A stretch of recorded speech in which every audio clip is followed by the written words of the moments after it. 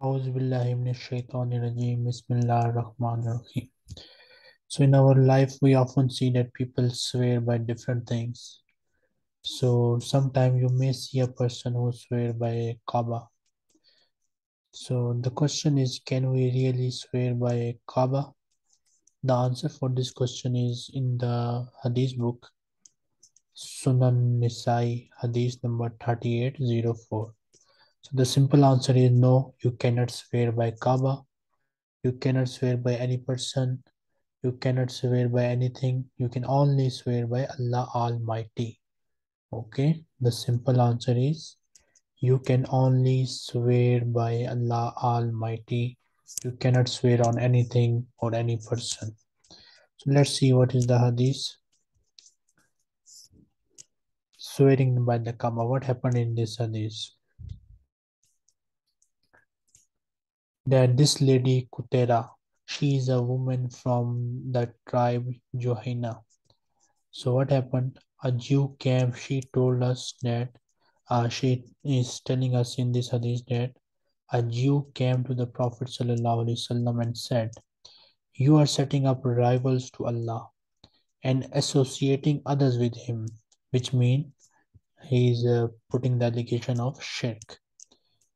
You say whatever Allah wills, and you will, and you say by the Kaaba. So basically, he meant that Muslim use this Kaaba for swearing, and we cannot use that swear, because if we do that, then basically we are setting up rivals and associating others with Allah. And there is another thing mentioned here, but I will not go in the detail of that because that is a separate topic. Inshallah, we'll study it in detail in another hadith, inshallah. And you say by the Kaaba. So when Prophet ﷺ heard this thing from the Jew, he was saying the right thing actually.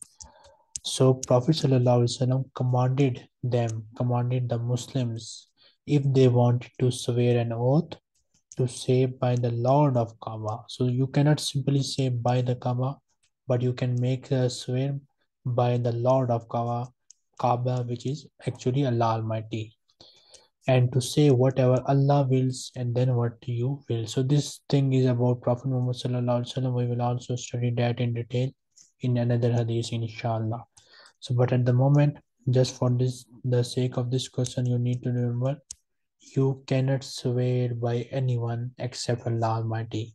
So, if you want to include any other thing in your swear, then you must say by the Lord of Kaaba, by the Lord of that person's name and stuff like this. Okay, you can only swear by Allah Almighty, nobody else. Next, we have another question here.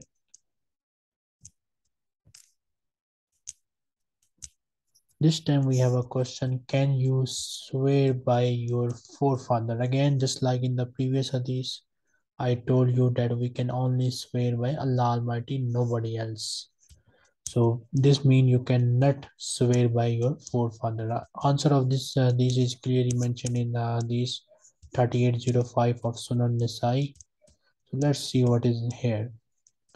Here, Prophet ﷺ said, don't swear by your forefather or by the false gods. No, Alhamdulillah, Muslim don't believe in the false god, but in case of your forefathers, you cannot use their names for swearing or taking oaths.